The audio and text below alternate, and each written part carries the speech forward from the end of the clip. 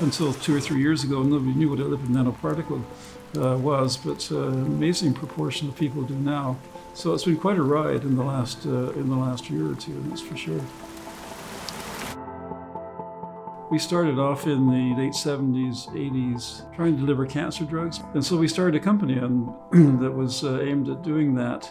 We could raise money more easily if we were saying we're doing gene therapy. And so this is where we got into trying to deliver nucleic acid-based drugs. And so that was working quite well. Then we got called up by an immunologist at the University of Pennsylvania named Drew Weissman saying, well, it's all very well that you're getting these proteins expressed in the liver. That's kind of neat.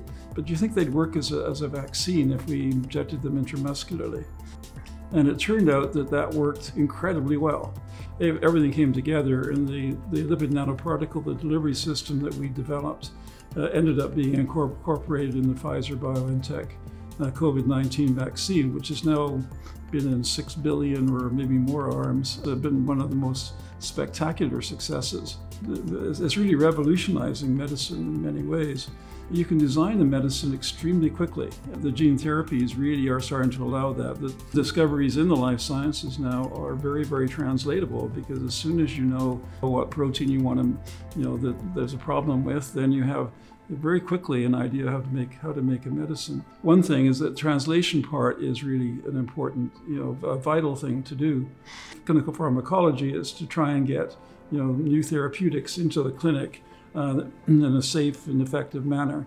I think this should be a role of universities, is to aid in that translation, and particularly aid in the formation of spin-off companies that can really push a particular idea or a particular therapeutic forward. Universities that really, such as UBC, that really aid in that process will do well, and it also gives, provides jobs for graduates. It can be a very inspiring thing for people to see their career development in a reasonably logical way.